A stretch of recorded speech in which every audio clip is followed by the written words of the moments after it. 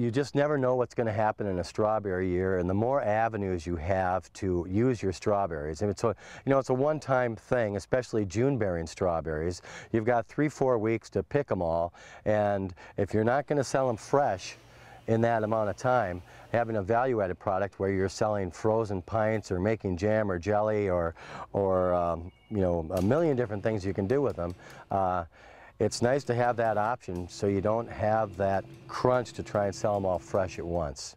We're getting money for strawberries that weren't getting picked by the consumer because the consumer is getting very, very picky. Sometimes they just want to pick just the big perfect ones, and they leave smaller ones and less beautiful ones behind. Our crew can go in and get those, and we process those, and it cleans up the field so we don't have strawberries that are getting overripe, possibly succumbing to disease and spreading disease throughout the rest of the patch. For us, it's been a big deal.